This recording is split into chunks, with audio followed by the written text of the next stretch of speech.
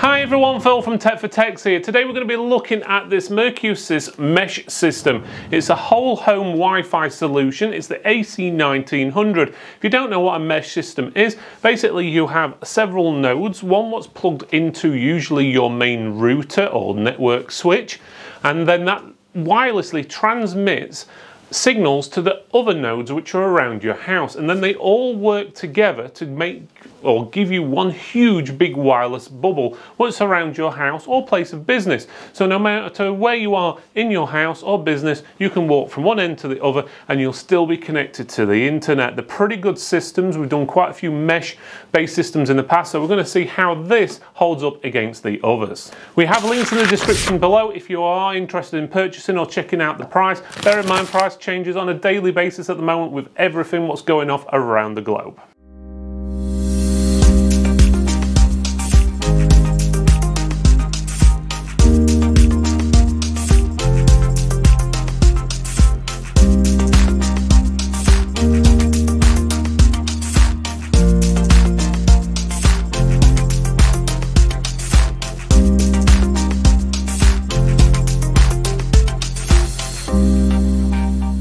Before we go on to the main video, if you would do us a favour, click that like button, subscribe, click the bell as well. That way you'll get notifications of new videos and live streams we do. Again, doing all these things helps support the channel, and helping to support the channel allows us to release more videos, better quality videos, and more content exclusively just for you. Okay, as you can see, we've got the MERCUSYS box here. It's the AC1900 whole home mesh Wi-Fi system. It says fill your home with mesh Wi-Fi. You can see a picture of the 3 nodes. It says it covers up to 6,000 square foot, which is 550 square meters. So it gives you a rough idea. Bear in mind, that isn't exact. I'll warn you that with any wireless coverage is different houses, different buildings, different thickness walls, different equipment, electricity and all this. And some houses got extension with lead line and stuff. That can affect all things altogether. So again, this is up to, so don't expect it to be exactly that distance. So it tells you about one unified network, seamless roaming on there, Gigabit ports as well, which means you can connect really fast internet into it and it will share it with no issue, and then easy app control, so you can get an app to control it. On this side of the box here, it tells you a bit more about the specifications. If you're really into all that and need to know more, it is all there. Just so you can see, it's QR code you can scan on that as well. On the other side, it gives you again another picture and a bit more information there. A bit more basic information is probably the best way to put it. It does say on the top it's got a 3-year warranty, which is good. And then on the back, it shows you roughly how you could set it up. So you'd set one next to your router, and then you'd have 2 nodes at different places within your house, which would help share the internet connection around. So usually I find that plugging one next to your router, depending on the home setup, where your stairs are, usually one at the bottom of the stairs and then one on the top of your stairs and your landing area, that tends to share the signal out probably best. But again, every house is a little bit different, but it gives you a rough idea. It will work on 3 GHz and 2.2 GHz frequencies as well, so it obviously works on older and newer devices, and it gives you a bit more information there. Okay, so this is what's in the box. First of all, we got 6 plastic bags. Why we need 6 plastic bags, I don't know. That's not the best for the environment, I must admit. If they could get rid of some of those bags, that'd score a lot higher on the review. Save the environment, big thing these days, guys. Let's do it. Right, next we've got 3 plug sockets, obviously one for each of these, so that's pretty straightforward. Nothing too special about those, are all the same. And then you've also got a small Ethernet cable as well. You've got a, let's have a look, what's this one? It's not even in English. Oh, it tells you about the operating frequencies and stuff like that, which no one's ever going to read, in all honesty, if they could even read it, because it's that small. And then you've got the quick installation guide, which does tell you all about how to do it, but bear in mind a lot of it is in all different languages, so you're only going to get like 2 or 3 pages in the language of your choice. But to set these things up, it's usually pretty easy as long as you don't want to change any settings, and even then it's just a case of getting an app on your phone and away you go. So let's have a quick look. So you've got the actual nodes here. They're about the size of a Rubik's Cube is probably the best way of putting it. If you look at the front, there's just one little hole there, which I'm guessing is a light going to light up and let you know it's working. It's quite a thin plastic. It's sort of, if it was any thinner, it would probably be see-through, and it's got a plastic base on there with ventilation, as well as serial numbers, model numbers, and so forth on the bottom on there as well. So it's pretty straightforward. It's also got the default access login details on there as well. So on the back of the actual node, if you have a look on the back, you have got 3 Ethernet ports on there, so WAN/LAN, a reset button, and that's where your power cable goes. So it's pretty straightforward, and each of these are all the same, so there's no real difference between any of them. So you'd plug whichever one you wanted into your main router, and don't think there's any on there what says any one specific over the other. Doesn't seem to be. So you just plug whichever one into your router with this cable and a power cable, and then plug these two in different places in your house so it can basically spread the signal. Obviously don't put these in areas where you haven't got a signal. The idea is you put it in sort of an in-between area so it can spread it from that area and around, and then they all work together. So if one of them loses signal, the other two obviously compensate, and then when the third one's there, it spreads the signal even better. So let's just say you just had a router, which was, let's pretend this was your main router, and it only sent a wireless signal that sort of size around. Then you'd had this node on and this node to the router, then it'd send a signal that sort of area around. You had the third node in, and then suddenly you're covering a larger area. And I'm guessing with these you can add even more nodes to make it cover even bigger areas if you wish.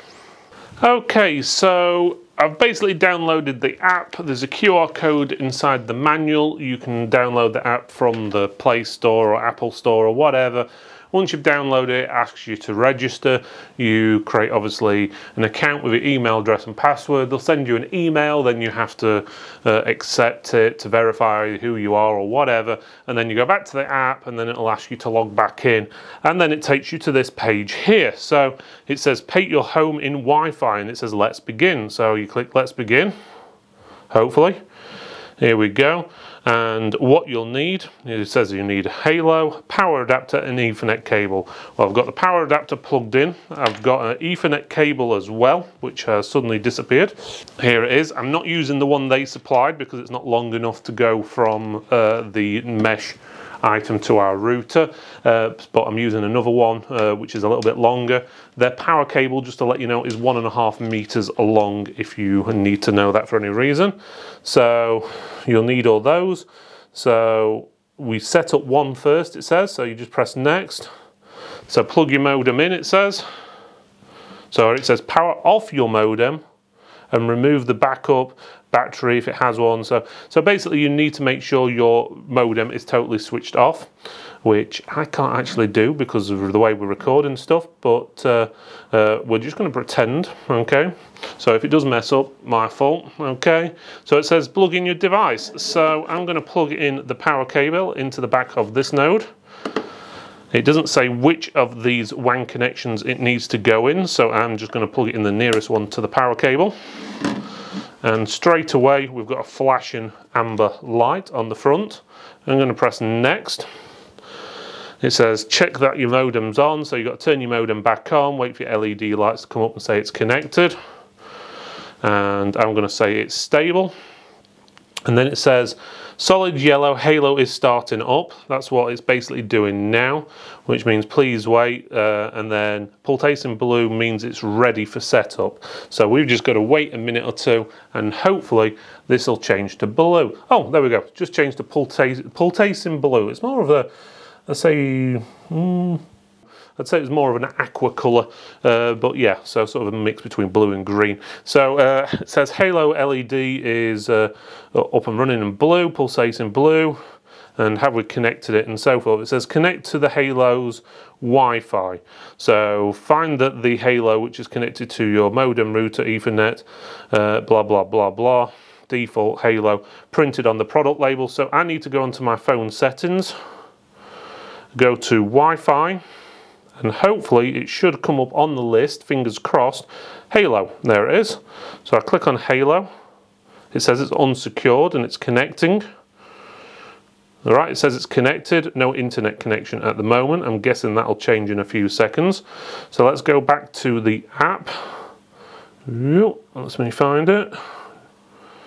Okay, so I have connected.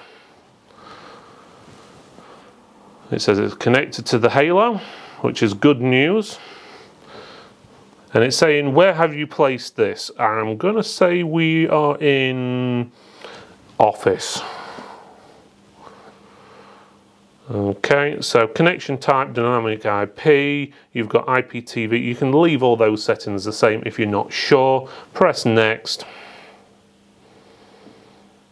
And now it's asking for a network name and password. So I'm going to call this network name TFT, which stands for tags. And I'll call it TFT Office. And then password. Oh, I'm not going to show you that one, but I'm actually going to put a random one in because it shows it. So I'm going to put a password as ABCDE 1 2 3 4 5. I do suggest you choose something a little bit more secure than that, in all honesty. So press next. Connecting your Wi-Fi network. So I'm guessing that'll take a couple of minutes to save the settings into there. Yeah, the front of it's now flashing red, so give that a few minutes to go. When I've done these in the past with other mates, changing the settings can take usually anywhere between, I found, 30 seconds and in the most 5 minutes. So be prepared to just wait. It should go through in the end. Oh, here we go, there we go. It says it's set up, so it says connect to your Halo Wi-Fi. So obviously, because we've changed the ID or the name of it and the password, we're going to have to connect back up in the settings, obviously on your laptop or whatever it may be.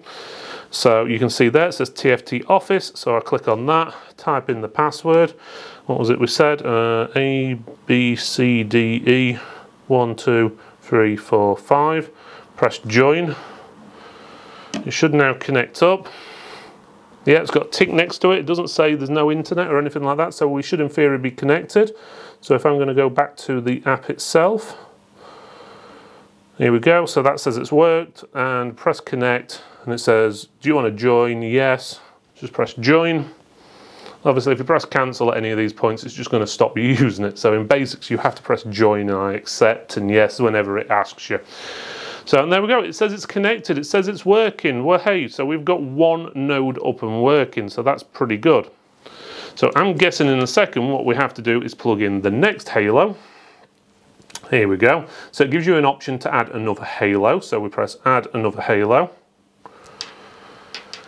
So this is where you would plug it into a different place in your house, so not near it. Obviously for testing on this, we're actually going to do it right next to each other. So ideally you would be plugging this in, so let's just say if you've got one in your office, you'd put one in your living room and one in possibly the kitchen or a bedroom, depending on how your house is set up. So it says find a good spot. We're going to call this floor 1, press next, plug it in. So we just got to wait for the light to start going through its motions again. So it's flashing orange at the moment, and I'm guessing that should go blue. Yeah, so we just got to wait for that to go blue. So let's give it a few seconds. So we're still on orange at the moment, so let's just wait. It should get there sooner or later. Again, as I said, it can take a couple of minutes for these things to go through, and from past experience up to 5 minutes. There we go, it's flashing blue, so the halo is pulsating blue.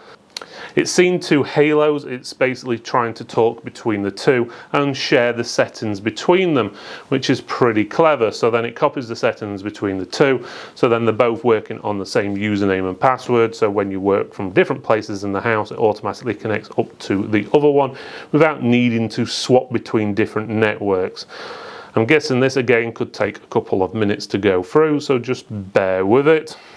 There we go, it seems to have gone through, so you can say where you're having this one. So I'm going to say it's going to be in the living room. That's optimizing the network apparently. There we go, that's complete, and then you just add another one. You do the same again, plug it in.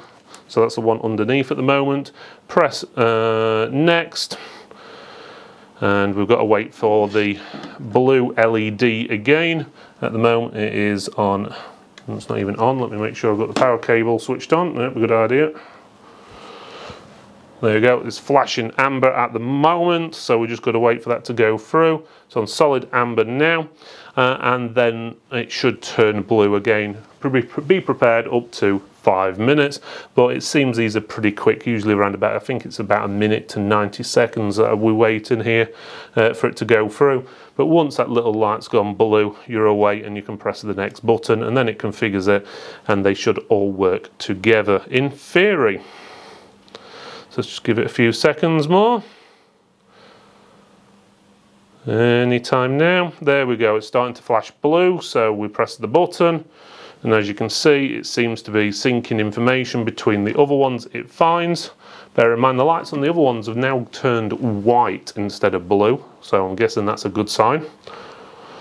So we wait for those to talk to each other again, as we said, up to 5 minutes, but it's only taken probably 30 seconds. We're going to pretend this is in the bedroom. So, and this is optimizing it for your network. Give it a few seconds, and that's it. So now you press I'm done for now. Obviously, if you go out and buy some more of these, you can add another at a later date. So this is, I'm guessing, saving all the settings. Here we go.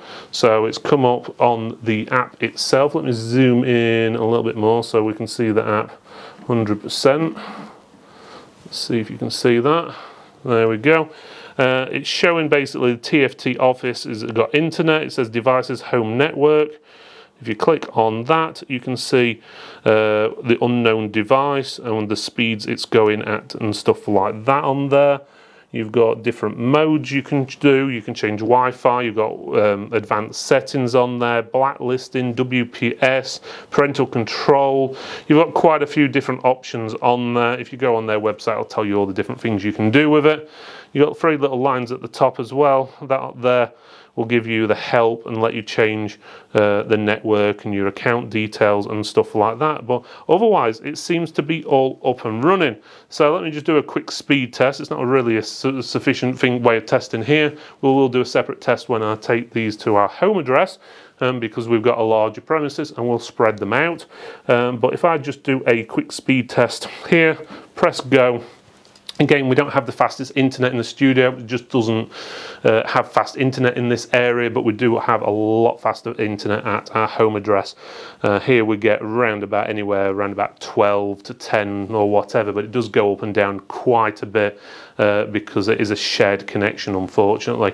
But our home address will do proper tests in a few minutes. Well, actually a few hours, but a few minutes for you, where we've actually got internet speeds of above 300 megabytes per second. But as you can see there, it is working and it's doing exactly what it should be. So we've got 3 nodes and they're all working together as if they're one node. So whenever you walk from one side of the house to the other, it all works. Test the speed of different routers, mesh systems, what I've got in this building. I'm going to use the Virgin Media router that we got supplied by, obviously, Virgin Media, which is our internet provider, as well as a Tender Nova MW6, which is a system I currently use, as well as this new Halo system, and see which performs the best. And it's going to be interesting to figure out which is obviously the best one, because I've been using the MW6 and it does very well from Tender. But obviously, if this performs better, maybe a time for me to look to upgrade.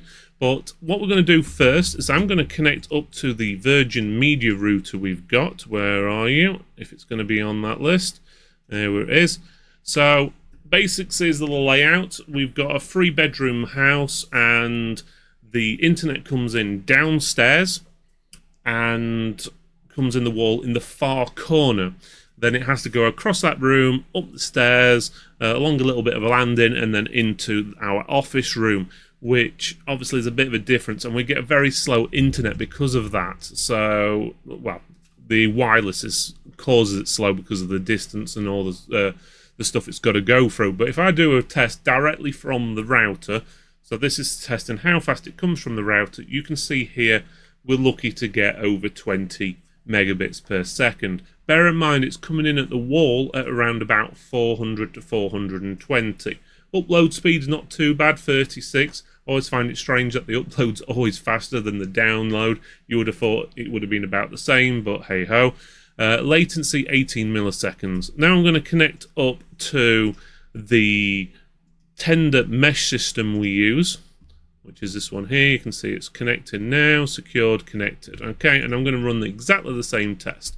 So running this test now, and as you can see, that's flying above 200, 260, 270, 280.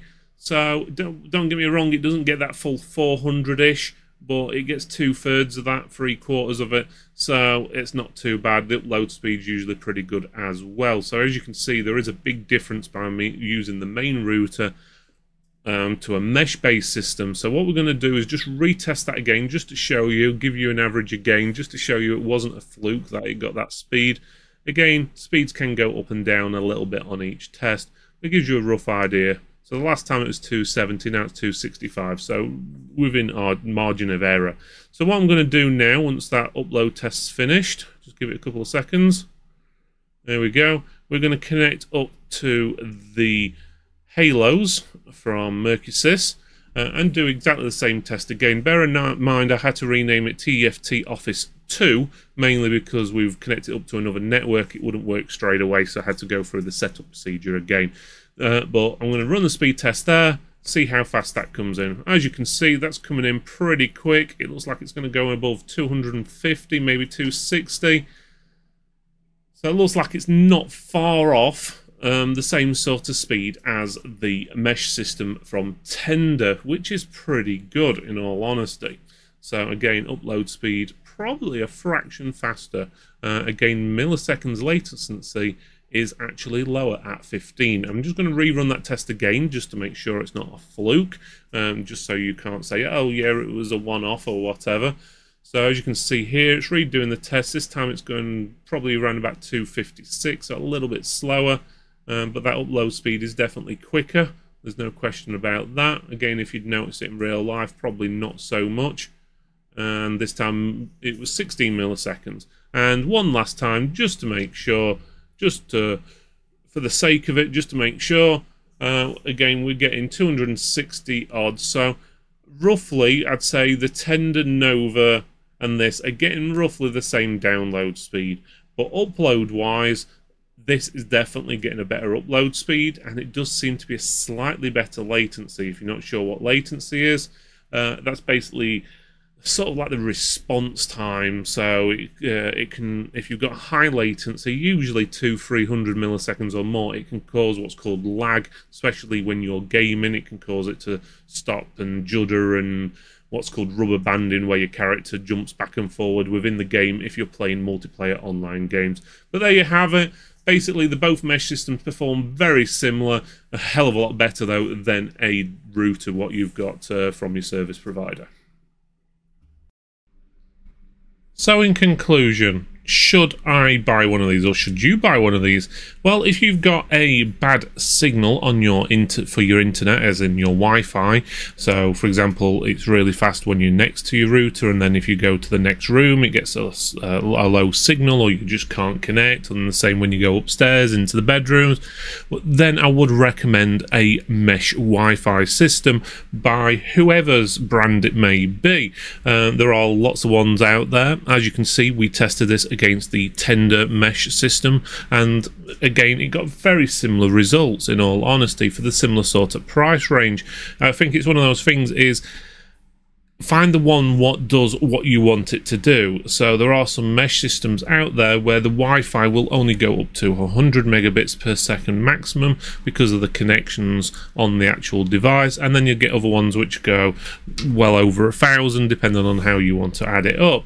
But in basics, this device does everything it says on the tin, so if you can get it for a very decent price, then I suggest you purchase it. It's as simple as that. One thing it does have an advantage over, for example, the Tender mesh system, which I have mentioned a few times, is it has 3 Ethernet ports on it compared to 2 on the Tender. What that basically means is on the extra nodes, you can actually plug devices directly into the nodes. Let's just say a printer what doesn't have Wi-Fi but it's got Ethernet connection, or you've got a network attached storage device, or any other device like even a gaming PC which you don't have a wireless built into it, you can connect it directly to the node with an Ethernet cable, and then it sends the signal wirelessly to the other node, which then goes through to your router and goes, obviously gets you online and so forth. So that's one advantage. You can even potentially put other network switches on top of that as well.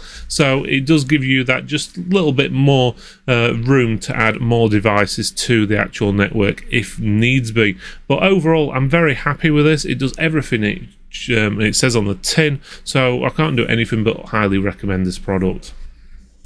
Thank you for watching this video, everyone. It's really appreciated you made it all the way to the end. Please make sure you subscribe, like, comment, and even click that bell so you get notifications of new videos and live streams. It does help support the channel, and supporting the channel basically means that we can release more content for you, and also better quality content going forward. Thanks again for watching, and I'll see you next time.